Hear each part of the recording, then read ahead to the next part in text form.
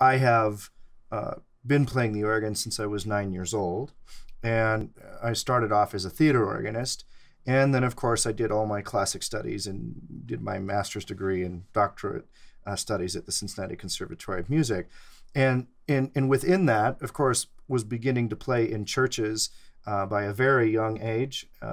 By 10, I was playing mass, and between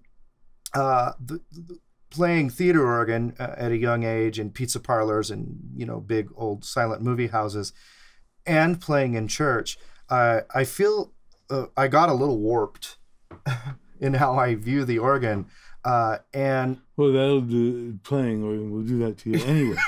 But absolutely right.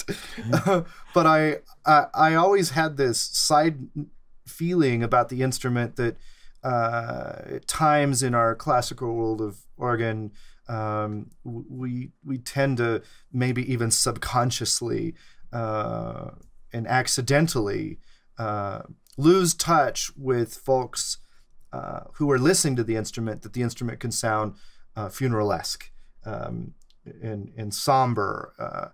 Even in our most grand literature, it can sometimes lose normal music listeners, even musicians that aren't organists.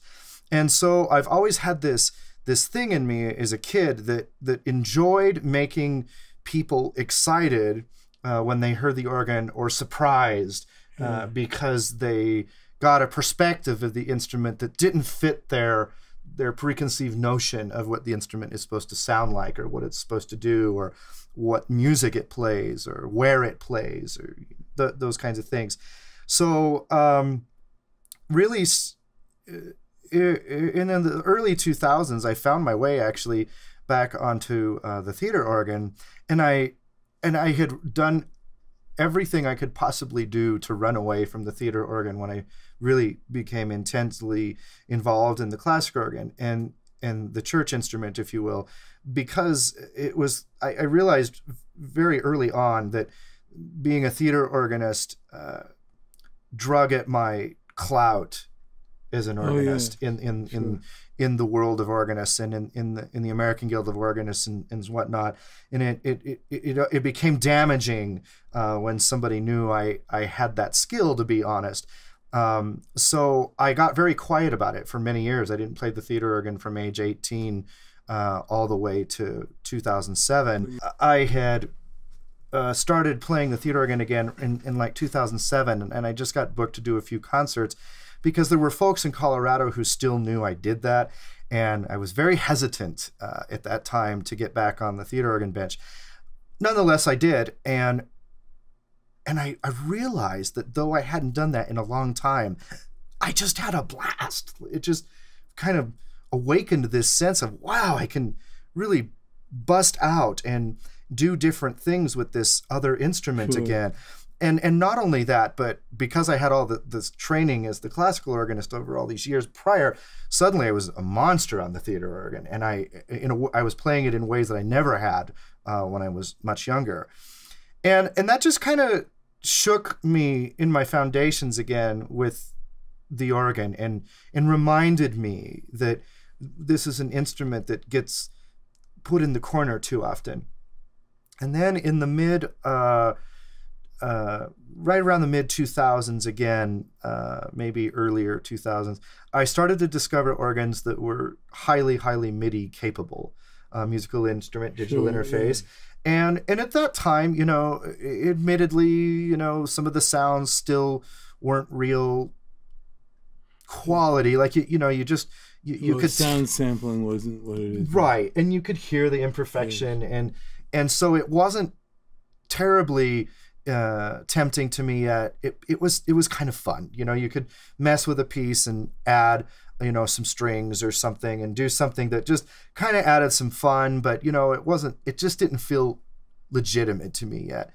But over the especially last 10 years, the quality of sound sampling and creation and output in many of the digital instruments, really especially Roger's instruments, in my opinion, and their modules and their capabilities of working with MIDI in terms of how they integrate MIDI in working with the organ. In other words, seamlessly, just like all the stops, you know, in pistons and whatnot, is so smooth that it really just kind of started to drag me in and say, try something with this. And where it really started, there's a church in Denver here called South Broadway Christian, and they were one of the first to install one of these big instruments with the latest, at that time, MIDI technology. And they asked me to come and play a Halloween concert about 10 years ago now. And I thought, well, okay, that'll be fun. I'll play a Halloween concert. And I thought, well, you know, this instrument has some weird possibilities. I might be able to have a little fun. I mean, it's Halloween, so I didn't have to take that too seriously. I could make it a fun concert. And that began my real delve into using the organ in different ways and using MIDI technology in a very high manner. I found myself gravitating towards orchestral works. True great orchestral works. And so this program this week will actually feature Mussorgsky's Night on Bald Mountain, Gershwin's Rhapsody in Blue. There's even an old arrangement by Porter Heeps and Lloyd Nolan that was called Swinging Bach, and it was for Hammonds long time ago. And it's kind of kitschy, and it has a Begin section, and it has a jazz section, and kind of a big band section. But it was written to be played on Hammonds probably around the 50s or maybe even 60s. The drawbar organ. Right, on drawbar organs. And I thought, well, why not orchestrate this and make this a blast? And so I'm literally making this an orchestration for that piece, and it's grand. It makes it's a total tongue-in-cheek presentation of Bach's Toccata in D minor. Now you're playing this recital at First Plymouth Congregational, and well, I see you're playing my piece, Toccata in Boogie. Yes, the first person I know of to play this toccata from American Suite. Well, it's very awesome, and let me tell you how it found its way into the program too. The program starts with Night on Bald Mountain, which is out and out orchestral and sounds orchestral, and then I play César Franck's Chorale in A minor, which has very toccata-like elements in spots of the music. Starts off with with it, and so it kind of has those elements, and it's a grand piece, ending of course in A minor, but or A major actually on the A major chord. But the point was, well, how do I get now out of this kind of, because I wanted to get to Porter Heeps and Lloyd Nolan's Toccata, which is very tongue-in-cheek, almost humorous. I mean, it had very light and fluffy piece. And I thought, how am I going to get from Franck to this other piece, which is literally humorous?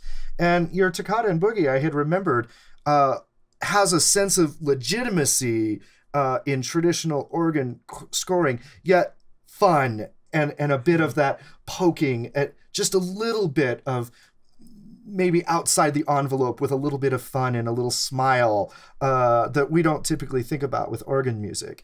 And so I thought, well, that's a great transition piece, because it'll have seriousness and clout about serious organ music, and yet it'll start to push us out of thinking that the organ can't do wild and maybe funny things even.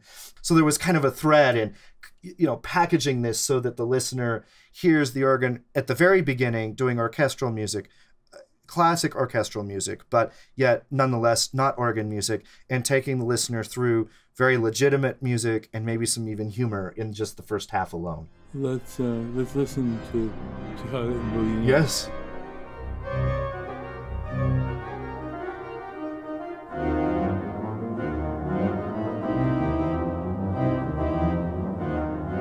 Well, I find the piece tremendously fun.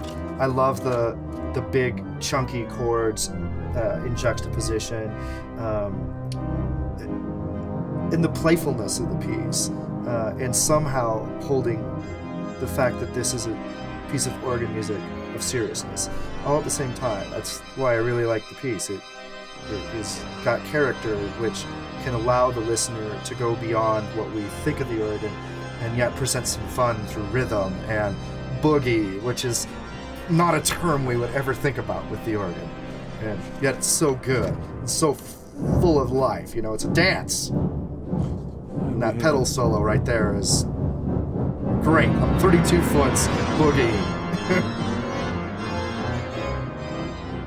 This must be a triumph of yours of sorts to be asked to come back and play the organ that you designed. And I'm very excited about it. It's been so nice. This is actually the second time in my life where I got to. Last time I consulted for a large organ was a big tracker organ in Kentucky, built by Fritz Nowak, and it was a stunning instrument. But I literally helped design the instrument and signed off on the contract and left before it even came. And I got to go back and dedicate that instrument too, but I didn't lead one Sunday worship on it. It kind of stuck with me for years. So it was nice. I did have the instrument at First Plymouth under my hands for about a year and a half, but it is really wonderful to come back and do the rededication of the instrument, because it is a grand instrument, a really wonderful instrument, and the potentials are just massive. Well, we're with Frank Perko the third. I hope you don't mind if I call you FP3. It's great. It's actually, I love my third, so it's very important to me, and I've actually had other people call me FP3. It's just great to have you here.